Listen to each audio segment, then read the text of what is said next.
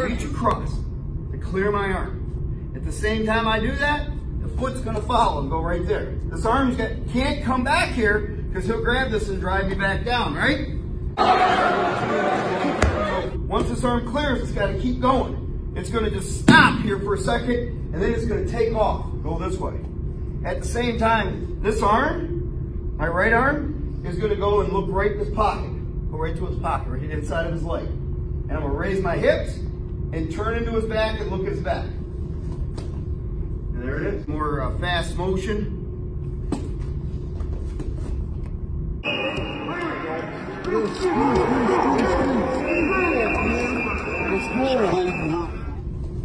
We'll get caught up in here.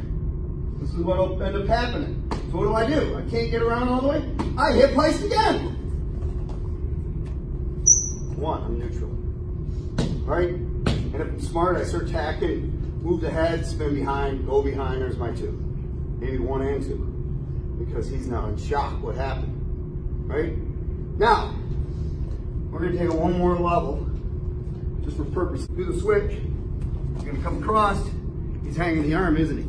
He's getting ready to come behind, I re-switch out. See how I hip heist again?